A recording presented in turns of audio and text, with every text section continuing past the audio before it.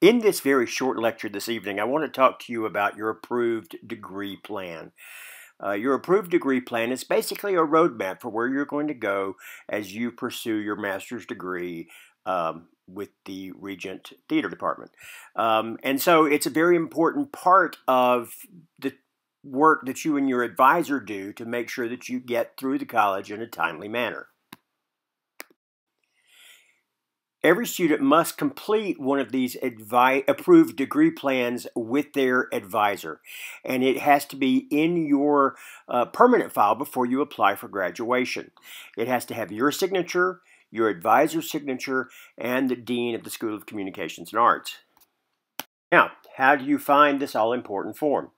Well, as in most things that happen in today's society, it begins with a web search.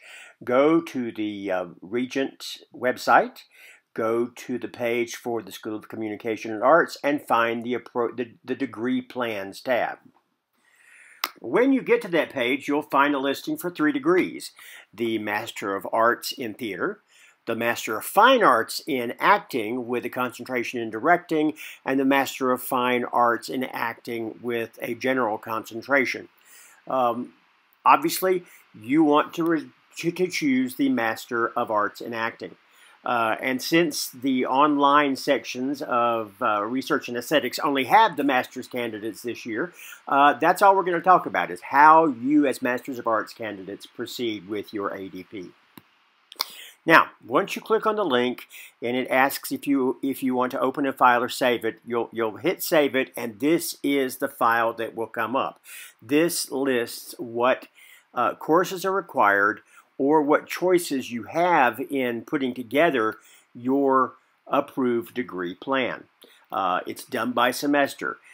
You meet with your advisor, you decide your plan, and you get it filled out.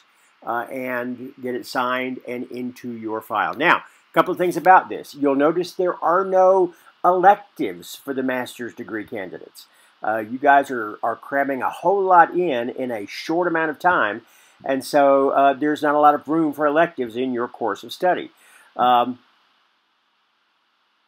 It's really that simple. It's not that complicated a process. There are not a lot of things in graduate school that you get told are not rocket science, but this one's not rocket science. Fill out the form with all the personal information that you need, get your advisor to sign it, get the signature of the Dean of the School of Communication Arts, and you should be set to graduate.